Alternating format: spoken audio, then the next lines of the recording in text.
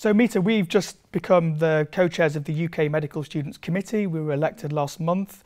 I've been doing this job now for a few years, but you've just come on board as co-chair.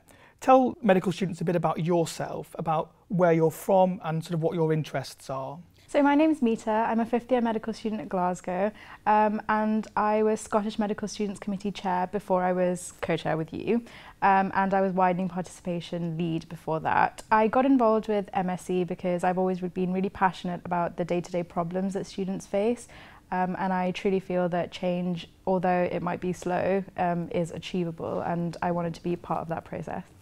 So I also thought it may be useful for us to talk a bit about what our priorities are for this year, but also about mental health. We heard firsthand from a medical student at the ARM about some of the difficulties faced when medical students need to access mental health support, but also some of the stigma associated with being a health professional student, but also having a mental health condition. And that's really important, isn't it, that these people can access that type of support at university?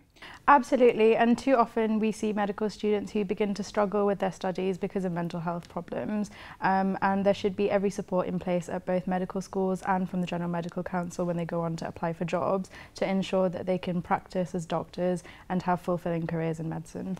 Indeed, and I think one of the issues is people believe that the GMC are not going to look at you to become a doctor if you actually have a mental health condition. I think it's important for us to demystify that and actually say the GMC want people to be able to disclose if they have a problem, because that means they've got insight into that problem. That means that they can seek support and help and therefore be the type of doctor we all want them to be, the best type of doctor for patients.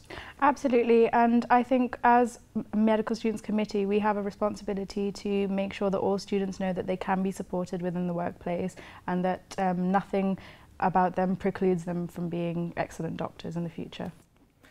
And I guess this sort of leads on to another area of work that the MSC is trying to achieve this year, or at least to make some progress on, which is around widening participation. So how do we get medicine to look like the population it serves? How do we make sure that those people from, as quoted, non-traditional backgrounds become doctors, those who want to become doctors?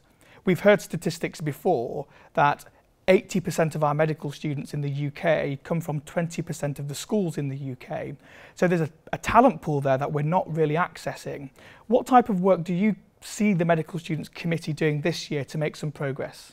So I think widening participation is something that's really close to my heart. I think that the Med School Committee this year should look at making the widening participation policies standardised across the UK, so it's not a postcode lottery for students, that they're more likely to get into a university if they live in a certain area.